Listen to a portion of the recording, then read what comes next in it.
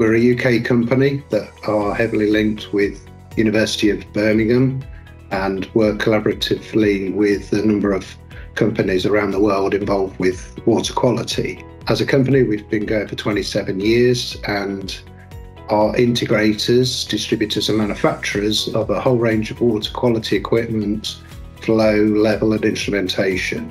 Generally, if it's wet, we've got some involvement. This will be our first time exhibiting at OI. I think the reason we chose this was because it gives a really good chance to meet people involved with innovative and disruptive technology, those that are innovative in their thinking and are prepared to take on some of the toughest challenges, but look at it in a slightly different way using the emerging technologies that we've got the edge on.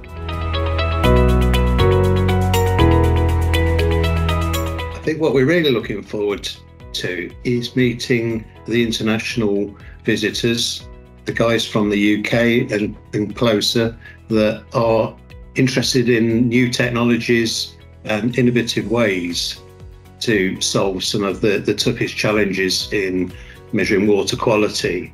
So at RS Hydro, we've been pioneering the use of fluorometers to measure organic matter. And that's an issue that really is important in so many countries, in so many applications. So by deploying water quality instrumentation, providing data in real time, we can really help make a real difference to the monitoring and environmental pollution control.